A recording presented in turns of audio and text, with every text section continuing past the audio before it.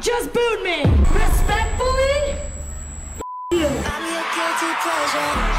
At 21, JoJo's not holding back anymore. She's unapologetically herself, even if it means facing backlash. I just want to make art. I want to make people go, what? I want to make people that were too afraid to do something like this be like, damn it, I wish I would have had the balls. Right. You know what I mean? That's really my goal with this, to not be afraid to be different, to not be afraid to be out there, to not be afraid to take a risk. And I think now people are afraid to be different, and we're all different, we're all weird, we're all a little up, and I think that's okay to show that. Despite Jojo Siwa embracing this new bad girl era, it has managed to rub fans and haters the wrong way with the public alcohol drinking and the raunchy onstage dance moves.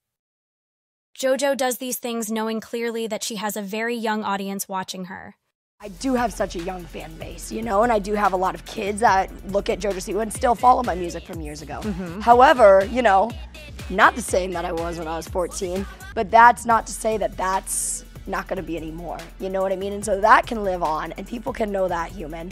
But this now is 20-year-old, 21-year-old, here for a good. Her don't care attitude was quite visible on her 21st birthday. Like, let's get prepared because it's gonna be wild. It's my 21st birthday.